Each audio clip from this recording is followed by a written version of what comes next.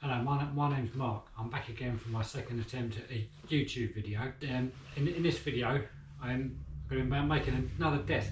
I haven't been asked to make any desk for ages, but all of a sudden I think with everyone working from home, everyone wants a desk. This one's going to be made out of reclaimed timber. Yep, this is what I've been asked to make. They've got these pictures off the internet, so I just want just a basic flat top with the little riser up stand for the screen and stuff. I'm just going to buy them with the metal legs, the same as in the picture really. So it's a pretty straightforward thing. I picked all this reclaimed 4x2 up from a local wood reclaim place. So I'll have a sort through it really and just pick out the best bits. It's only 1 metre long, so it shouldn't be. I've got plenty, so I should be able to get out some decent metre lengths without too many nails. They want sort of an industrial look, but you know, I don't want it too sort of reclaimed look, because obviously I want to use it as a usable desk. So if you've got too many holes and lumps and bumps, it's not really very practical for a desk. But you know, it's just more the age of the timber and, you know, like a few marks just to sort of give it a little bit of character, so it doesn't just look like something you just gone and bought out of IKEA or something. Okay, I'll start cleaning this up and come back.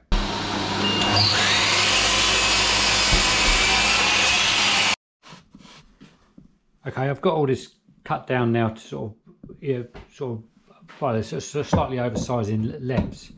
But the biggest problem, obviously, with the reclaim stuff is all the nails. It's just trying to get rid of all the nails for the saw blades and the planer blades and that.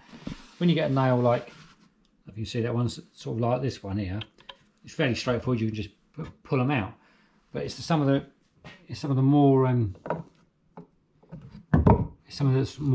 these type ones where they're sort of in a little bit below the surface. They've been snapped off. It's really hard to get them out without sort of completely destroying the wood sometimes. In that case, sometimes you're better off just punching them sort of so far a bit below the surface that you can just get rid of them. It's not really ideal. You don't really want them in there at all. But there's not much else you can do. You just want them out of the way. Otherwise you sort of be completely destroying the wood getting them out. Okay, I'll have a go at it.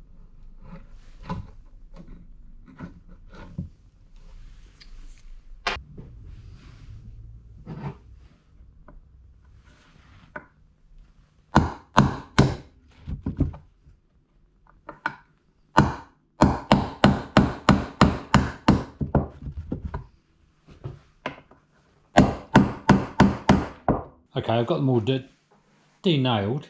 Well, hopefully I have anyway. So I'll stick them all through the planer now and see what they come up like.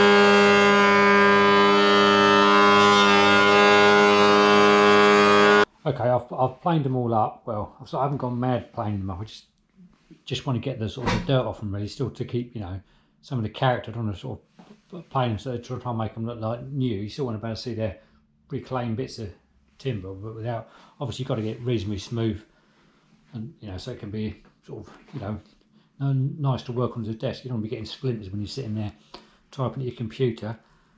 So I'm going to glue them up now, but I think I'm going to put some biscuits in just to help sort of line them up for the glue up. If I just get 2 or 3 in each one, I'm going to have to be a bit careful because where these nail holes, you can see, as I punch some of the nails in that I couldn't get out, I'm going to have to line them, make sure I put the biscuits in where there's no nail hole. So I'll probably just have to stick them sort of randomly where the two meet, just to try and, so I don't risk getting a nail with my biscuit cutter.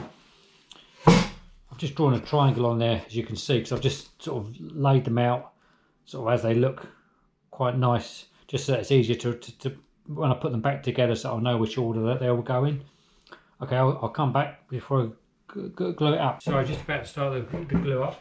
As you can see, I've cut these biscuit slots so they're not like, you know, as you normally have them all equally spaced, you know, like 3 equally spaced.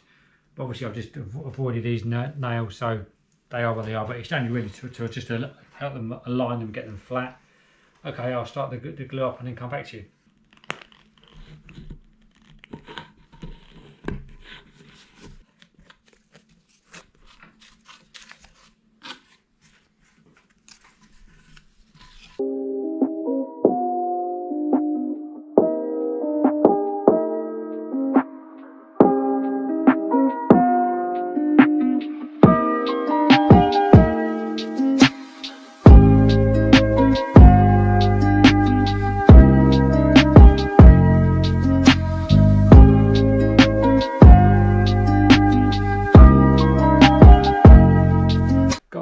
installing the clamps now. I'll leave it overnight, see what it looks like in the morning. I've got just some scrap bits of wood on the end, as you can see, just so I don't damage the edge of the wood. Okay, it's the next morning now, so it's been the glue's been drying all night. It's been a pretty cold night actually, but it seems to have gone off. Just about to take the clamps off. As you can see, when I put the clamps on last night, you always alternate the clamps, so you want some underneath and some above. Otherwise, if you just put them all above, it tends to end up wanting to bow the wood, because obviously all the pressure was fairly obvious. Really, all the pressure is going into the middle, so it tends to sort of make it belly. If you alternate the clamps, it tends to keep it a lot more stable. Okay, it's out the clamps now. It's stayed in one bit, so that's always a good sign. I'll scrape all that old glue off, maybe run the plane across it, hand plane a little bit, try and flatten it up a bit, and then stick the belt sander across it. You can just use like an old sort of wallpaper scraper thing. The wet bits of glue sort of has some of the big bits that oozed out haven't completely dry, so they just all just scrapes off quite easy. It saves ruining the plane or clogging up the sander belts with it. Okay, I've given it a plane. I've planed it up, mainly just to get any high spots. I'll get it flat. So as I've gone across, I've put like the straight edge across. I sort of dragged it across just to look for any high spots or low spots. So I can, obviously you need the low spots, you can plane the high spots off to get the low spots out. That makes any sense. Confusing myself now. Yeah, so that's what I've done. So now I'm gonna get the belt sander out.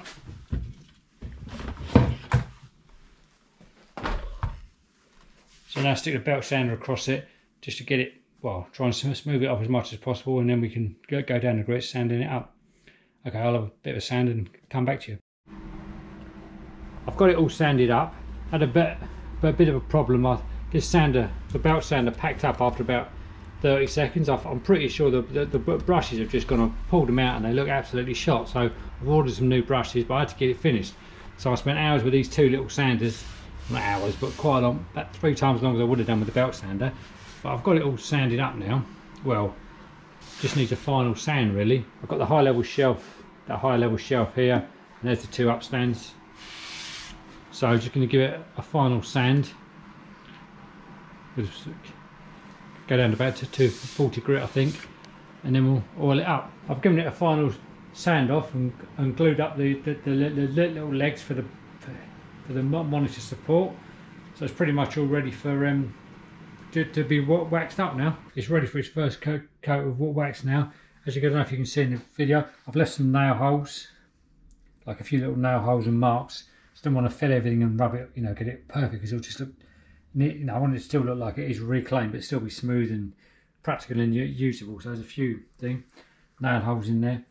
Just going to start giving it this one, just start waxing on using the Osmo wax, just a clear matte finish. Just going to rag it off, let it dry, and then rag it off about in a couple of minutes time. Okay, I'll come back when it's finished. It's had a couple of coats of wax now. It's still loose, so I'm just going to stick a couple of screws up from underneath, just in case anyone wants to take it off any time. Legs have arrived, so get those screwed on as well, just temporary, so that when I did deliver it, then I've got the holes in the right place, and I'll just put it on quick and get out of there. So I gave it a coat of that Osmo, the clear Osmo finish, and I did a test piece now, and it looks okay, but then when it dried, it just looked like 80s orange pine, and I think I'd completely over finished it. My OCD kicked in a bit, and I'd got rid of every mark, dink. I know I left a few of those little nail holes, like I said, but it just looked way too perfect. So I've sanded it all back, roughed it up a little bit, and given it like a slight darker stain, which I've just finished now. So we'll see what that dirt dries out like in the morning. So hopefully I can just put a coat of wax on there and I'll finally finish the thing. It's been a bit of a nightmare really, with the sander breaking and and then having to resand it and do the whole thing again, but hopefully it will turn out okay. I'm a lot happier with the colour now. It was the client asked for an industrial look, so I've made it look a lot more industrial. I think I had it far too highly finished before. But I think the legs don't look nice. If you found any of this video remotely interesting or entertaining or anything along them sort of lines, and you'd like to subscribe to watch another one, that would be great. But if you have any questions, please leave them in the comments. Thanks for watching.